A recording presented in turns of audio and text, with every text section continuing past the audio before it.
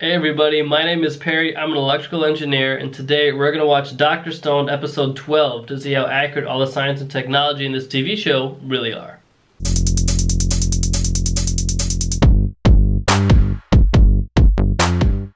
でも直しにふっとしゃがんだ。先生、どうしたんですか？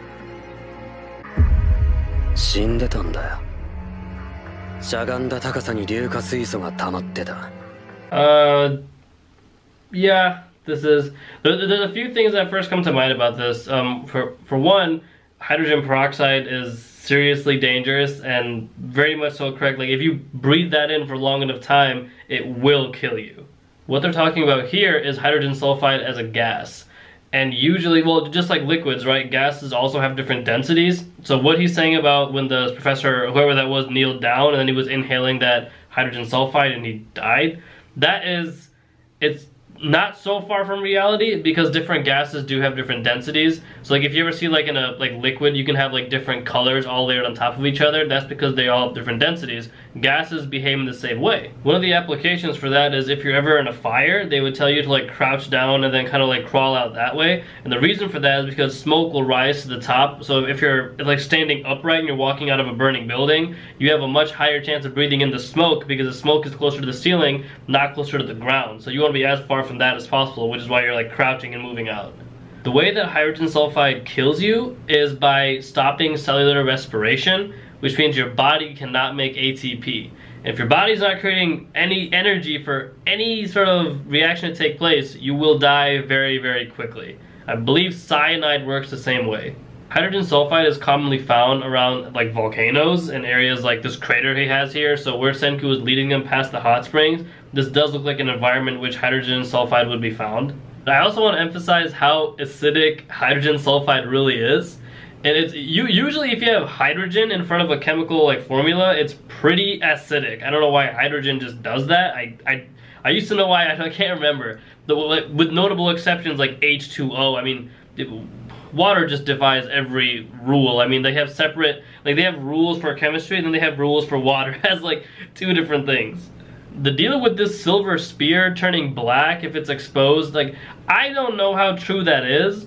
Just, I've never encountered, like, silver interacting with hydrogen sulfide. Like, I really don't know how that reaction would take place. I mean, that's pretty unique and I've never come across it. So I can't tell you if that's legit or not. 必ず死ぬ。だがその知恵は死なねえ。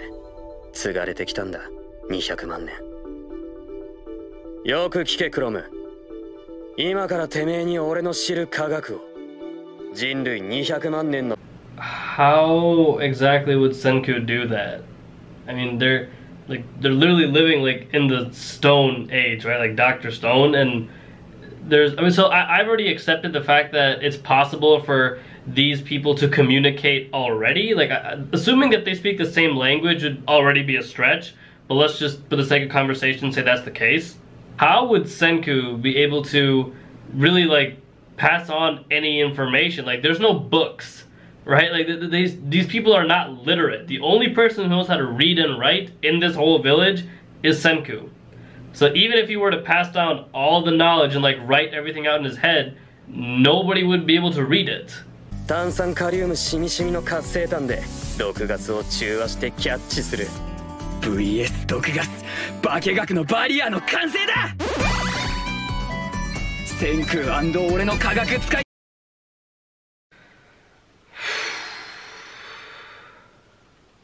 They're gonna die. I have very, very little faith in these gas masks. I guess, like, I know how they work, is the whole thing is like the hydrogen sulfide is gonna come like in through the bottom of those tanks, and that's gonna react with the charcoal or whatever mixture they have in there, and through that mixture they're gonna get like clean air that's going into their lungs. Like, this is all very, very speculative, and I don't think that they're gonna walk out of the situation alive. More than science, you better be praying to God that this is gonna work, because even the slightest like misstep in this case is going to kill them, because like literally, like that oxygen mask is like making it so pure hydrogen sulfide is going right into them if anything goes wrong, and this seems like it's going to go very wrong. Not to mention that even though like in those like I guess like containers like on, or like the tanks on their backs with the charcoal like mixture inside of them, what if just a little bit of hydrogen sulfide gas gets through and doesn't react with the charcoal? You know, because like just even a very small amount is enough to make you like dizzy and you can pass out. You might not die, but I mean you might as well be dead if you're passing out and there's a bunch of hydrogen sulfide gas around you. One question I do have for someone who's as intelligent as Senku is just, why don't he just build a crane and then have like a glass bottle at the end of it or something and then just like scoop out the hydrogen sulfide from the lake? I mean, I don't understand why you have to go in there yourself when you can just like kind of toss a bottle and just like rope it back in.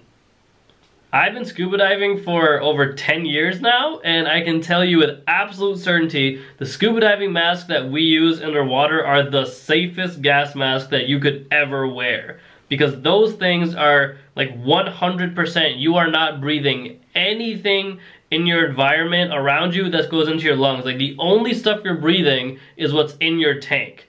With the scuba diving masks, it's not just you're not breathing the air around you, you're literally under the water.